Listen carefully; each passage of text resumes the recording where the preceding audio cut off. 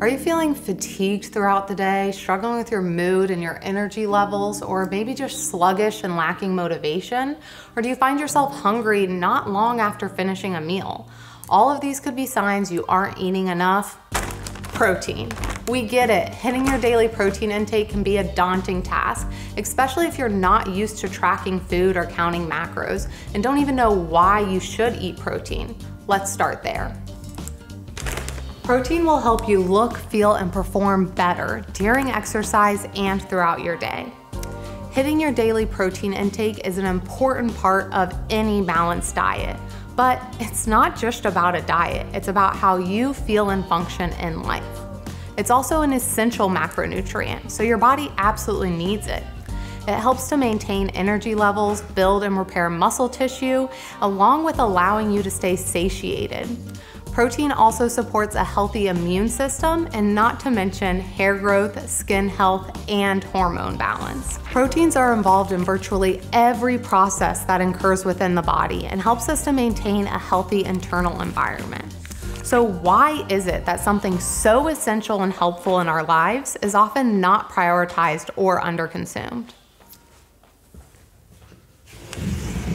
Here's 5 reasons why you might struggle to hit your protein intake. Not knowing that you need protein or how much protein you should be intaking, not knowing sources of protein, not having time to cook protein, or not knowing how to cook protein sources or wanting to touch raw meat, and then not knowing how to apply it to your day in life to make sure that you can consistently do it. Now let's dig into these. Hopefully I've already sold you on how important protein is, but what's a little bit more? Protein is important for building muscle mass and providing energy throughout the day. Without it, you might struggle to complete daily tasks or feel worn out halfway through the day. Protein also helps regulate hormones and enzymes that control your body functions like digestion and metabolism. Additionally, having adequate amounts of protein will help you maintain a healthy weight by preserving muscle mass and helping keeping you fuller for longer periods of time.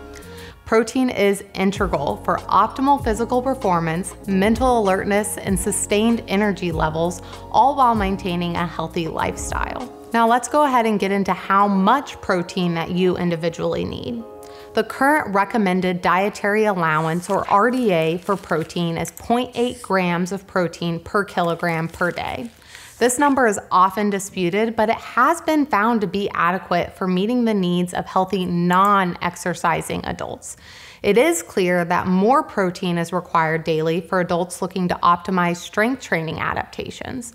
So the current suggested amount for protein intake for exercising adults is between 1.6 and 2.2 grams of protein per kilogram per day. But this can travel upwards of 3, 4, or 5 grams of protein per kilogram per day without any adverse effects shown.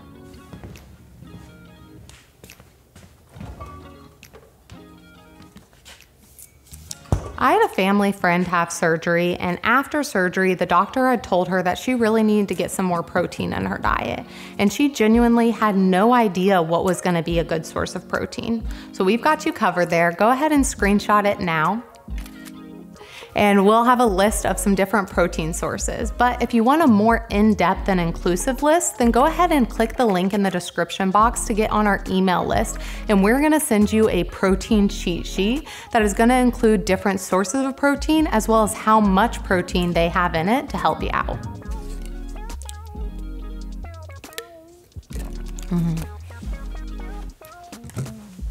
I get it. You're busy. Spending time cooking up protein isn't how you want to spend your day or your free time. Or maybe you don't want to touch raw meat, or maybe you don't even know how to cook different protein sources. So that's where I come in. Here are some great on-the-go, no-cook protein options. You can go with something super easy like this drinkable yogurt shake. Cottage cheese is another great one, as well as pre-made and pre-cooked protein. Deli meats, hard-boiled eggs, tuna, beans, lentils, chickpeas, edamame, smoked salmon, jerky, protein powder, and protein bars, to name a few. But if you do want to learn how to cook protein, then go ahead and check out this video. Now it's about finding out how to make this work for you and your life. So here are my top 5 tips for hitting your protein intake with ease. Number 1 is pre-planning. A great way to hit your daily protein intake is through meal prepping at the beginning of the week, or just taking some time to plan. Protein is truly the hardest macro to hit without intention, so looking ahead is key. Sometimes I'll have my meals completely prepped in full, where other times I'll have protein and carbs prepped in bulk so I can put together my meals on the fly. Any way I do it, I always take some time to pre-plan. Planning ahead helps ensure frequent eating and adequate nutrition from sources that are both convenient and efficient. There are so many times that I wouldn't hit my goals if I did not plan ahead. And on that same vein, pre-tracking is a fail-safe way to reach your goals and eliminate decision fatigue.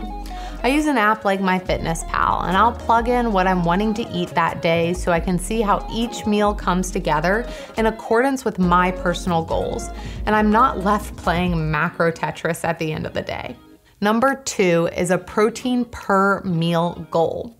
It's actually the most optimal way to consume protein is to have an even distribution throughout the day. So let's say your goal is 120 grams of protein and you eat 4 meals per day. Then you would aim for 30 grams per meal.